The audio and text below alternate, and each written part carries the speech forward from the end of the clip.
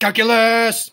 This is AP Calculus Lesson 4-5. It is currently 3:05 on Friday, October 26th. I'm recording this early in the morning because I know I'm not going to be able to come into school and I need to get this recorded before I take care of Riley. So I'm going to be even quieter than I normally am because everyone is asleep. Let's go ahead and talk about derivatives of y. So normally we've been taking derivatives with respect to x of x's. We haven't been taking them with respect to x of y's. What's been happening here is if you multiply this by x over 1, that's another way of thinking about this, then that means my fraction is going to be dx over dx. And dx over dx, anything over itself, is always 1. So the derivative of x is 1. We know that implicitly, but this is the reason why.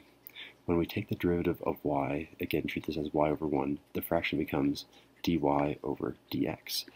And this is not 1, this is just dy dx. And another way to call that is just y prime. These are just equivalent forms. I can go forward and backwards here. If I'm looking for y prime, I'm really looking for dy dx and vice versa. So how does that work when I'm actually solving problems? Let's look at an example.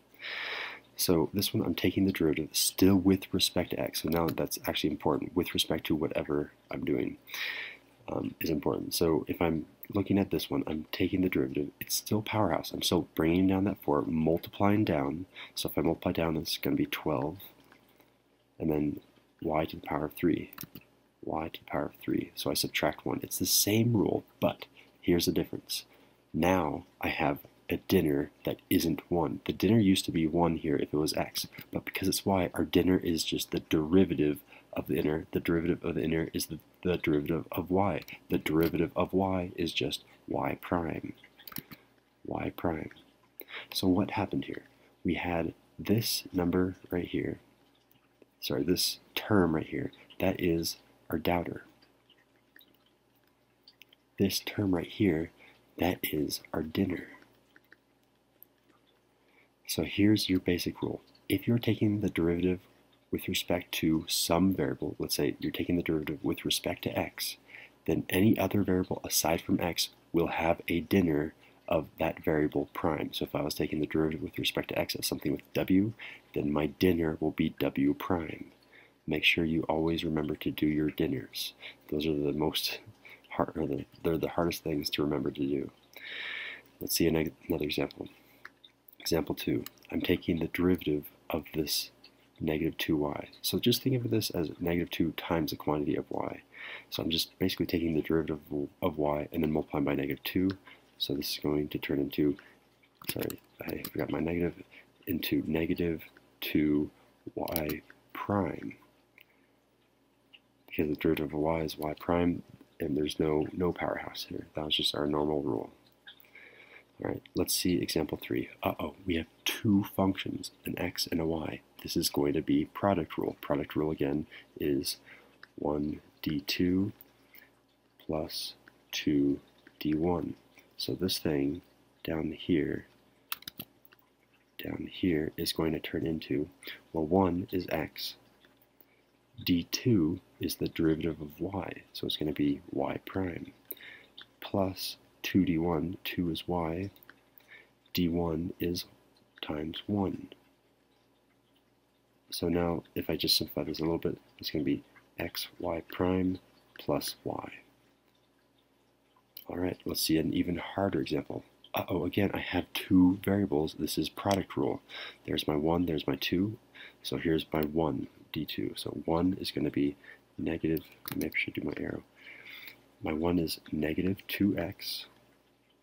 My d2 is the derivative of y squared. We know how to do the derivative of y squared because we've seen y to the 4th. So it's going to be times 2y to the power of 1. And then I multiply by dinner. Don't forget your dinner. Times, okay, this is to the power of 1, so I'm just going to leave it there. Leave it off, otherwise it's going to look like y prime.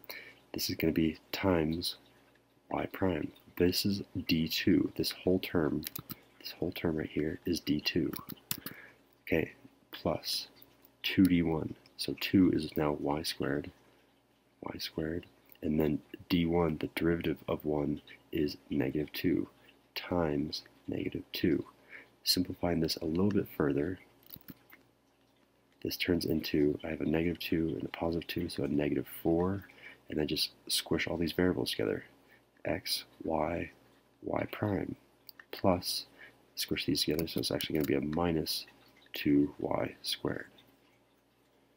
Alright, so when we're going to take implicit derivatives, and this is helping you get it set up to work on example 5 on the back, how do you do this problem? If it's asking for dy dx and I have a bunch of stuff messed up over here and I can't get this by itself, what am I trying to do? And it's pretty straightforward if you know it, but I'm just teaching this right now, of course. This is what happens when you're recording early in the morning, is you first take the derivative.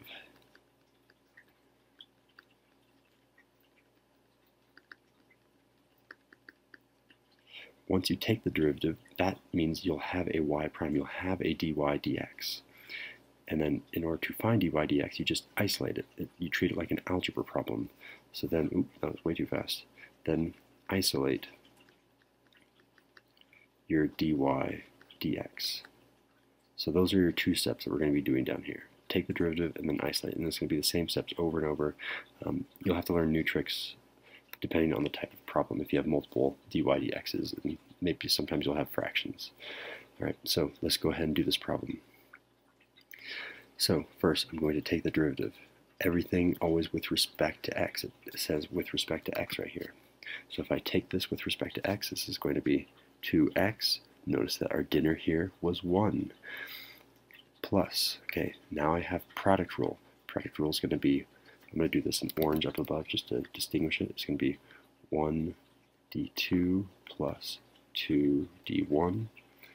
So I'm going to have 1, which is 2x, times the derivative of 2. This is going to be times 2y, that was doubter, times dinner, which is y prime. Then I'm going to do plus 2, which is y squared,